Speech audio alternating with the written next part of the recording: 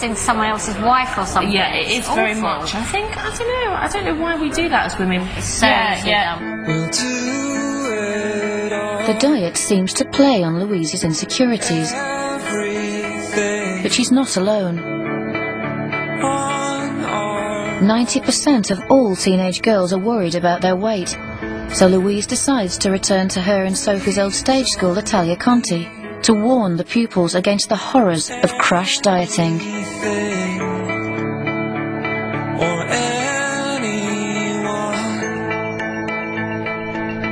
20 years ago when I started, there wasn't a huge amount of emphasis on our weight. We were all aware, because we were all dancers and we were wearing leotards and tights every day, so we were all aware to be careful, but it was never really a big issue or wasn't really spoke about. So it'd be really interesting to see if it's different 20 years on. Constantly, like, everywhere I say, like, the size 0, being small is like the fashion, if you know what I mean. So if you're not like generally that small, that's sort of when you start to think, oh, well, I don't want to be the odd one out. Do any of you know anybody that's had an eating disorder? Yeah. So it's mad. You all know somebody. There's not many of you in here, but you all know somebody, so it just shows. My friend from another performing arts school, she was in the they were all in a group of girls in the toilets, and she was teaching another group how to throw up their food.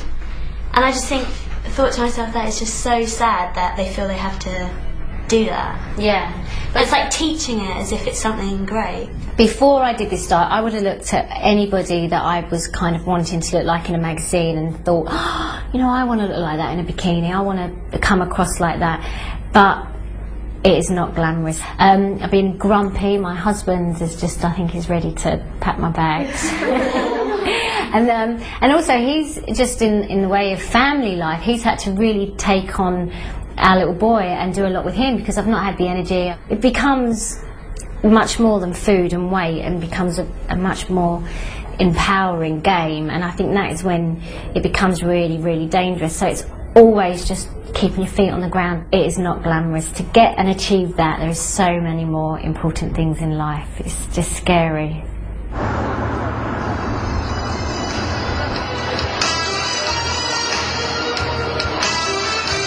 It's the final week of the diet, and despite being completely exhausted, Louise still has to work.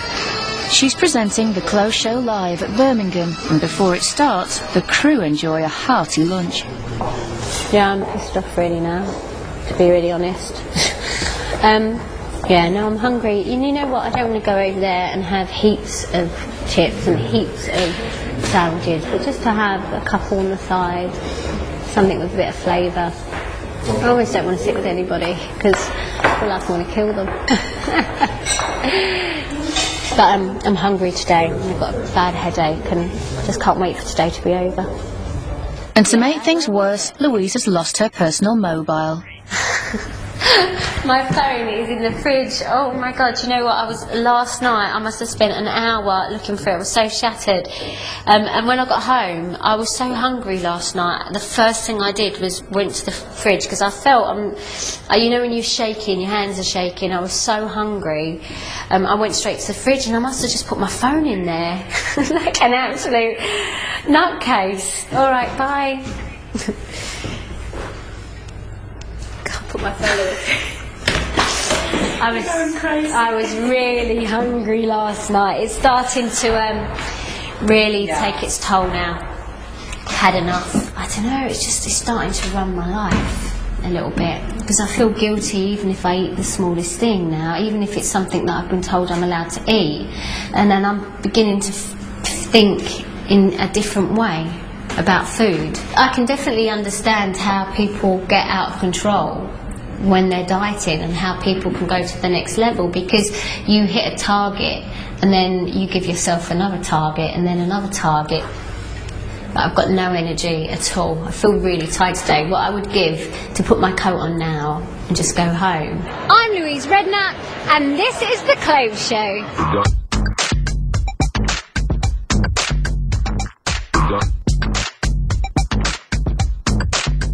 Ever professional, Louise puts on a bright face when on camera, but she's finding it difficult to concentrate, and it's much harder than usual to learn her lines. Fashion extravaganza.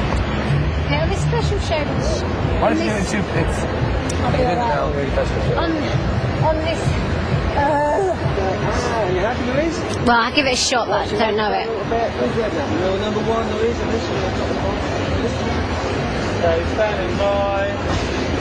On this special show from the Clothes Show. Oh, Lord have mercy on my soul. I hope you've enjoyed your time here with us at Clothes Show Live. See ya. Bye. See you, everyone.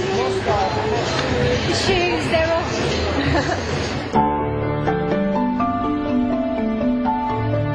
The next day, Louise starts to get serious stomach cramps and should be taking it easy.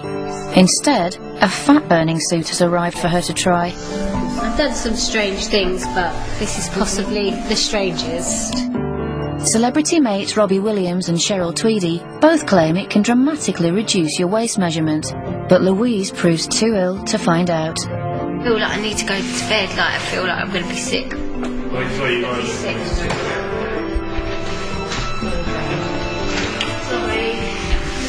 I won't be sick of you soon.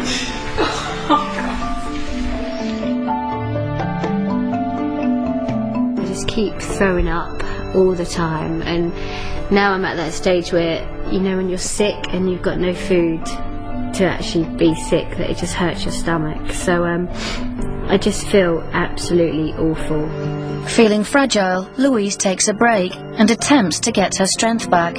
She's still got to shift a few stubborn pounds if she's ever going to get into the size 0 dress. She can't battle on alone any longer.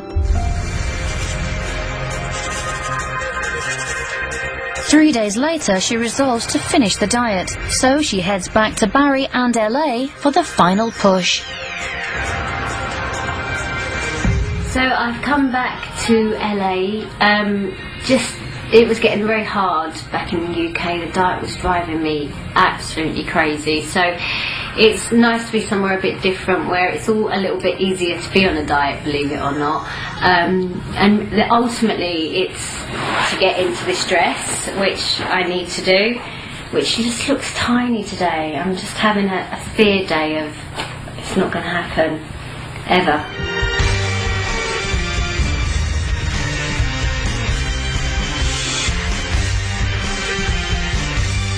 In the desperate hope there's a shortcut to fitting in the dress, Louise is now willing to try everything LA has to offer. The circulation starts getting from a plain old deep tissue massage I should have just come here last time and not done the diet. to a futuristic mud shrinkage treatment called an alpha pod. What will be next in my quest for thinness? She even tries having those final centimetres vacuumed up with the celeb's favourite endomology. This is so the final push. If I don't fit in the dress after this, then tough. And finally, she gives the ancient art of acupuncture a try. Thank you very much. You're welcome. That was very interesting. Louise finishes off a hard day with dinner, LA style. I ordered a salad to go. Actually weighs more than me now. And this is just explains to you LA, because look, this was my salad to go. That's the kind of salad I'd have at a buffet.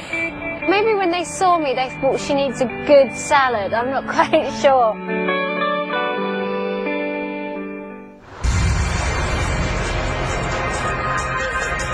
The next day, it's back to the old favourite of pain and torment, otherwise known as Barry's boot camp. Welcome back. You look great. I don't feel great. You don't feel great? No, I'm hungry. Oh, no, you're hungry? I'm really finished. I know, you are. We'll go have a sandwich. We'll go have a Subway sandwich. I don't go for a sandwich, I'm going for chips. I'll have the chips. I want the extra bread at the table. The veggie burger, the chips, just the bring whole it thing. all on. We'll get changed. Let's get started. You're here. I'm here. Let's do this. Okay.